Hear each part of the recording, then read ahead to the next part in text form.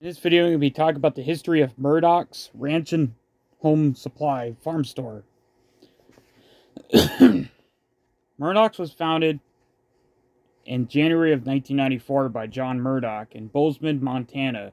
It actually was the presidential inaugural day that the store was founded.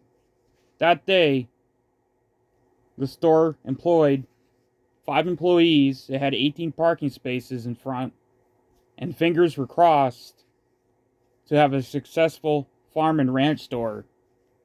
Before founding Murdoch's, John Murdoch actually worked for another home and farm store for 36 years before founding his own home and farm store.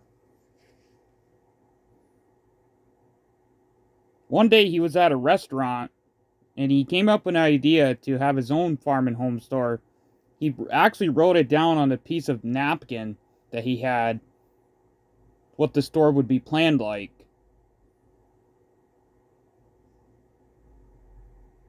By 1996, they outgrown their previous store, so they opened up another store in Bozeman, Montana, 55,000 square feet. Then they outgrew that store once again, and they opened up a bigger store. By the late 1990s, they had 3 stores. One in Montrose, Colorado, and one in Cheyenne, Wyoming. The idea of these stores would to supply the ranchers with supplies, as well as farmers and outdoorsmen and people who like the outdoors alike. Today, Murdoch's has stores spanning 6 states, as well as an e-commerce website.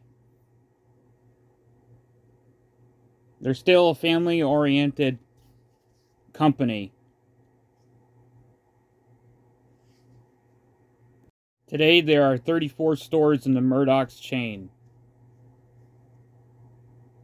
Thanks for watching this video on the history of Murdoch's Farm and Ranch Store.